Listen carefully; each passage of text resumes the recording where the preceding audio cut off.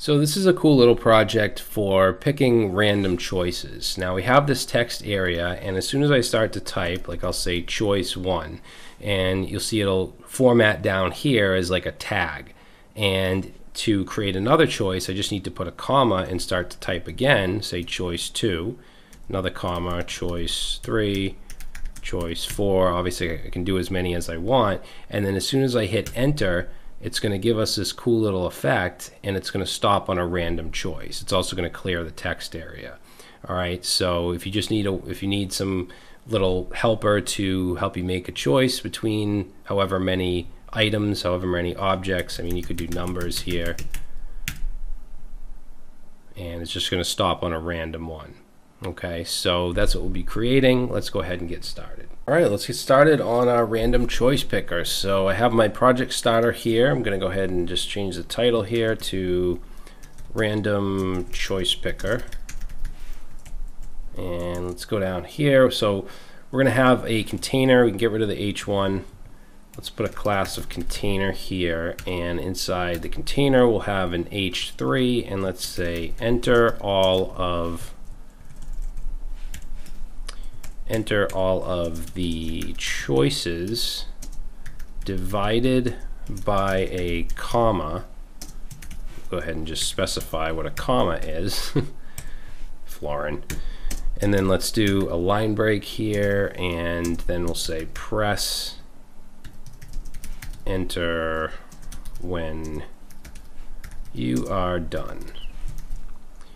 Alright, so under the H3, let's put a text area, and this is going to have an ID. We'll call text area, real creative. And let's have a, we don't need this stuff here because we're going to style it with CSS, and then we don't need a name. I do want a placeholder though, so let's say placeholder, and we'll go ahead and set that to enter choices here, ... Now under the text area, we're going to have an area for the tags. So we'll give this an ID of tags, and these are going to be spans with the class of tag, and obviously with some text of the different choices, but this is going to get inserted with the JavaScript. However, for now I'm just going to hard code it just so we can see it and style it. So we'll just create a tag here. Let's say choice 1. We'll just add 3 of these, so we'll do 2, 3, and save. Okay, so that should do it for the HTML. Let's jump into our CSS, and so font family, we'll keep Roboto, that's fine. Let's add a background color. Background color is going to be hexadecimal value 2B88F0, which is a blue color. And we have display flex and flex direction column, center. All this is fine. So now the H3, let's give that a color of white because it's on that blue background, and let's also just add a little bit of margin. We'll do 10 pixels, 0, 20 pixels for the margin. You know what, let's change the font to Mully. So CSS !family equals Mully. And let's go right here in the body and change this. There we go. So that's a little bit more readable. And then for the container, we'll set a width of the container to 500 pixels, and actually, yeah, that should do it. So we have a 500 pixel container. Let's do the text area. So that has a class of text area, and I want to get rid of the border, so we'll say border none. And let's make this a block level element, so display block, and we're going to set the width to 100% of its container, which is not working. And that's because I gave it an ID of text area. So we'll just style the text area. So just take away that dot. There's no class. The height of this is going to be 100 pixels, And let's inherit the font family of Mully. And then let's add some padding. We'll do 10 pixels padding. And as far as margin goes, we'll do 0, 0, 20 pixels. And then let's make the font size a little bigger, 16 pixels. And then that should be good for the text area. Now for the tags, so we have spans with the class of tag. And we're going to add a background color. So background color is going to be F0932B. It's going to be the background, and the color of the text is going to be white. And we're going to add a border radius of 3 pixels.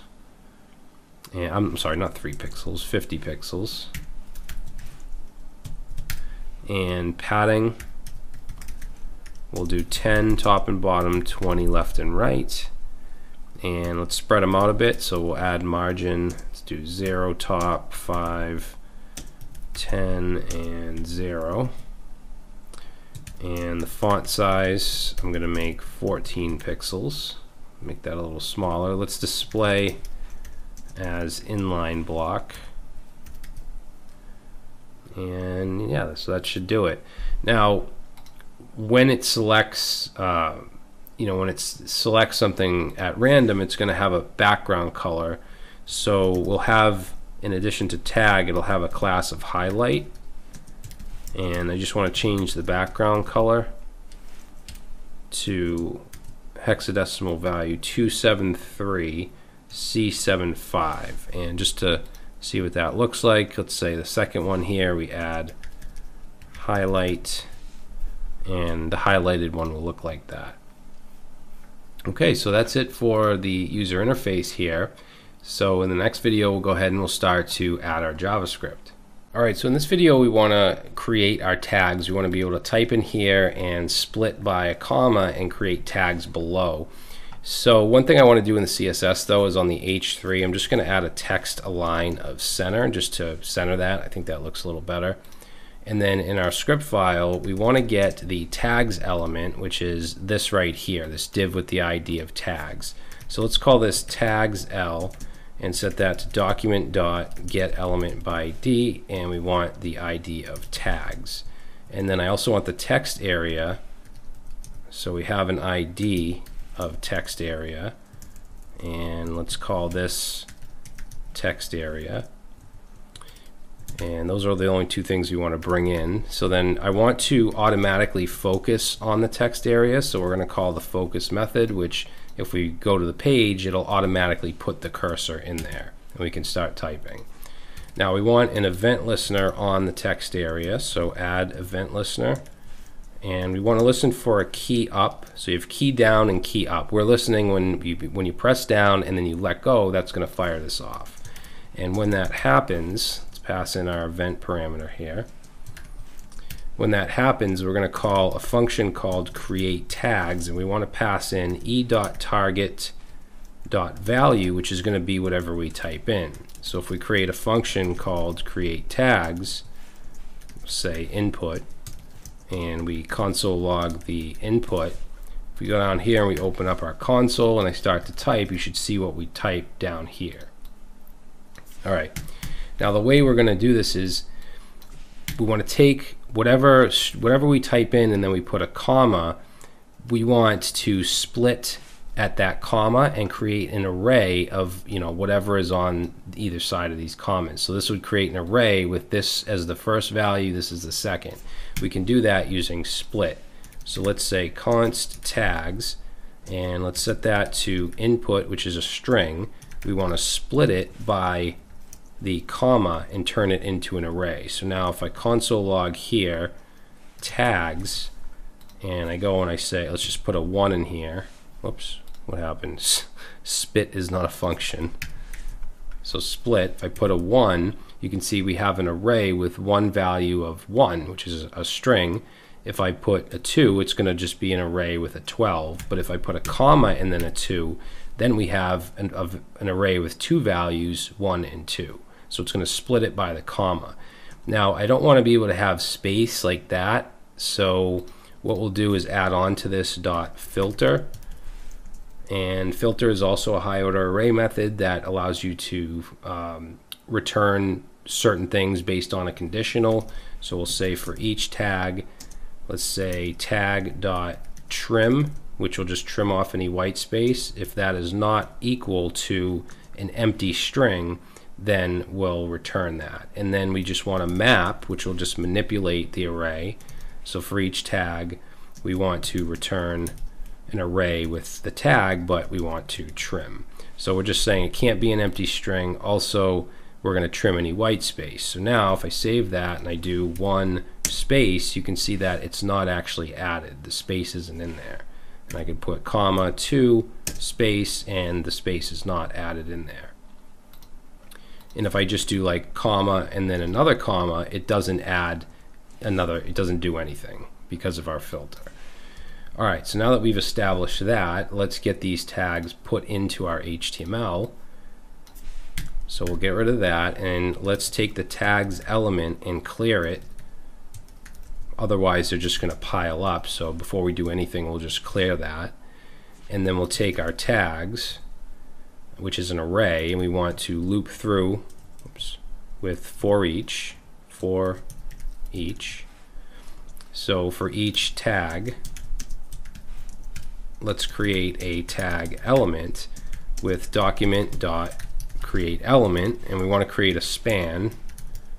We also want to add a class to that, so let's take the tag element and let's class list.add the class of tag, and then we want to set the inner text of that, so we'll take the tag element and set the inner text to whatever the tag is, because we're looping through it here. We get each one and we're going to put that as the inner text. And then finally we want to take the tags element, so make sure you have the S here. This is the ID of, the div with the ID of tags, and we want to append child, and we're going to add each of those tag elements in. So if I go ahead and I do hello, so it starts to type down there as a tag. If I do a comma and I put in world, that's going to be the second tag, so it's going to separate it by the commas. All right, so we have the ability to create these tags. What we want to do next is have the ability to hit enter and then have it randomly select, and it's going to highlight and it'll give that cool little animation as well. So we'll do that in the next video. Okay, so we're able to create our tags here with commas. Now we want the random select functionality. So in our event listener, let's check to see if we hit enter. So we'll say if, and then on this event object we have a key property, and we're going to say if the key is equal to enter.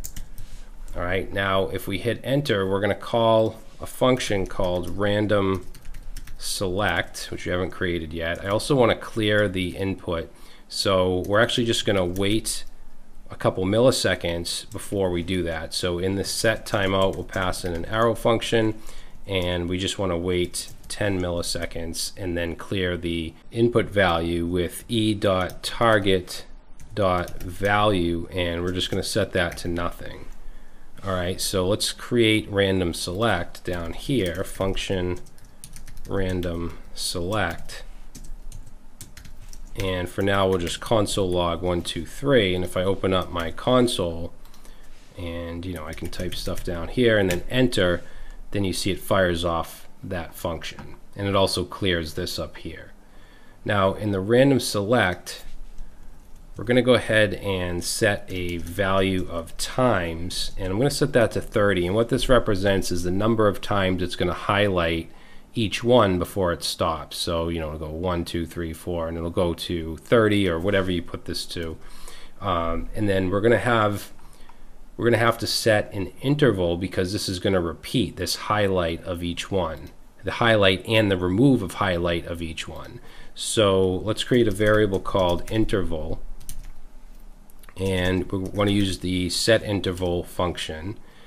So for the time here, we want this to happen, let's say every 100 milliseconds, And what we want to happen is we want to pick a random tag. So let's say const random tag, and set that to a function called pick random tag. And before we move on, we'll create that. So let's say function pick random tag, and we want to take all the tags, so we can use document.querySelector all, and we want to get all the elements with the class of tag, which will be all of these, all the spans. And then to get a random one, let's return, and we're going to return tags. So tags, when we use querySelector all, it's a node list that we bring in. So all of these will be put into the node list, which is similar to an array with an index. So the index is going to be random, and we'll use math.floor to round down, math.random, which will give us a random decimal. We just want to multiply that by the length of the tags array, or not array, but node list, which is similar to an array. So that'll give us a random tag. I'm also going to create two more functions down here just to highlight and unhighlight. So we'll call this highlight tag, and it's going to take in a specific tag element, and then we're going to take that tag element and we're going to just add a class with classlist.add, and we're going to add the highlight class. And then we want one to remove the highlight, so we'll call this unhighlight tag, and we're just going to remove instead of add, like that. Okay, so now back up to here. So we have this interval that's going to fire off every 100 milliseconds. It's going to pick a random tag, and then we want to highlight that random tag. So highlight tag, pass in our random tag. And then we want to unhighlight, so I'm going to have a set timeout here, which is going to take in a function, and we're just going to wait 100 milliseconds here to unhighlight. Okay, so in here we'll say unhighlight tag, and want to pass in our random tags. So with this, if I were to create my tags and then hit enter, you can see what's happening. Every 100 milliseconds, it's picking a random tag to start at, and then it's highlighting a random tag, and then 100 milliseconds after, it's unhighlighting. So that's just going to keep going forever right now. All right, so I'm just going to reload to stop that. And now what we can do is go under,